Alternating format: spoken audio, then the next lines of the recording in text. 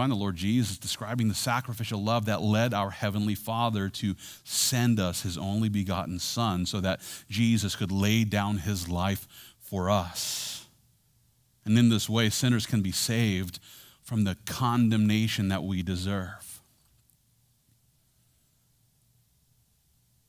And we must not fail to notice that those who trust in Christ Jesus, well, according to Jesus, they are no longer condemned. I like the way that Paul put it in Romans chapter 8, where he tells us that there is now no condemnation for those who are in Christ Jesus.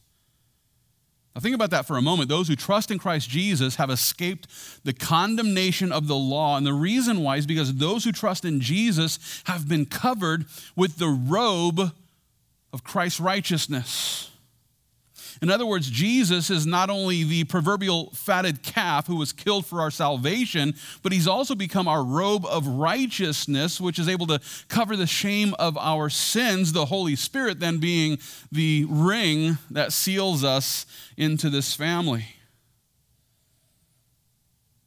What this means then is that when God the Father looks on those who trust in the Lord Jesus Christ, he no longer sees the shame of our sin. He no longer sees the shame of our sin, and the reason why is because he's covered that sin. He's covered our mess. He's covered the old tattered clothes of the old man. He's covered us with the righteous robe of his only begotten Son.